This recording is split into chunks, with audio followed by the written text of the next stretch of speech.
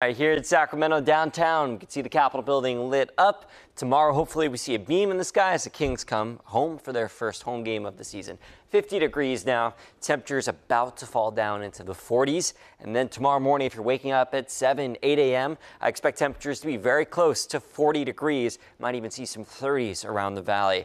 And tomorrow evening, big day for Sac Republic FC. They're taking on San Antonio FC, a good team all season long. And this is the USL Championship League quarterfinals. So if they win this, it's two more, the semifinal and the final. Good chance they make it there. If you're going to the game, please bring a jacket. That's the best recommendation I can give you. 7 o'clock for kickoff. Well, it's actually 7:30. It's going to be already in the 50s. And then by 9, when you're leaving, 53 degrees. It'll be cold outside. Fortunately, it will not be windy. Friday, it's pretty still, the air. But then as we get into Saturday and Sunday, that all changes. Let's take it timepiece by timepiece. This is Saturday at 10 a.m.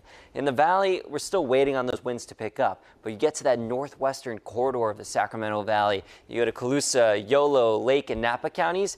The winds are picking up there. That spreads through the valley as we get into the late afternoon, evening. This is 9 p.m. where gusts could be 30 to 40 miles per hour, possibly even faster to the west of Sacramento. This is the area with the strongest winds. Once you get to 40 miles per hour, damage does become a concern. You could see some trees come down or at least some branches that get moved around. So the damaging wind line is this red line right here. That's 40 miles per hour.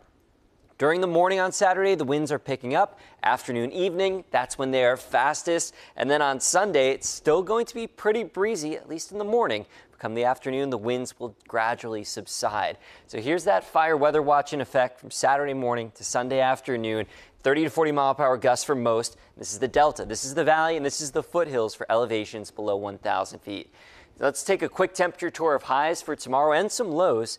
Teens in the Sierra tonight. Tomorrow highs in the 50s, 50s and 60s in the foothills. Bay Area, San Francisco 63, Fairfield 69 degrees, and we're likely staying in the 60s throughout the valley. Upper 60s in Stockton and Modesto, 67 in Sacramento, pair of 6s in Davis. Vacaville is 68 degrees. Today you were in the 70s, just barely. Tomorrow, don't think it's going to happen. Here's your full 7-day forecast. So tomorrow, nice day. Cool though, 67. Saturday and Sunday, a little warmer, but a lot windier. Monday, 69 degrees as the winds calm down, and then we stay near 70 with a few clouds Tuesday, Wednesday, and Thursday. Eric, I'll send it back to you.